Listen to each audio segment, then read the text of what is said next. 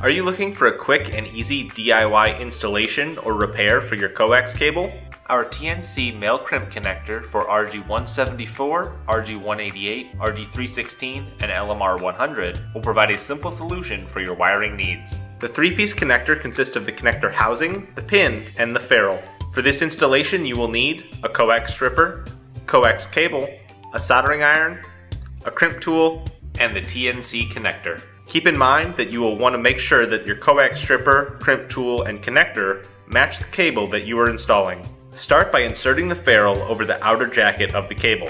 Then, using your cable stripper, strip back the outer jacket and dielectric. The advantage of using a cable stripper is that it will strip back the jacket and dielectric at the same time.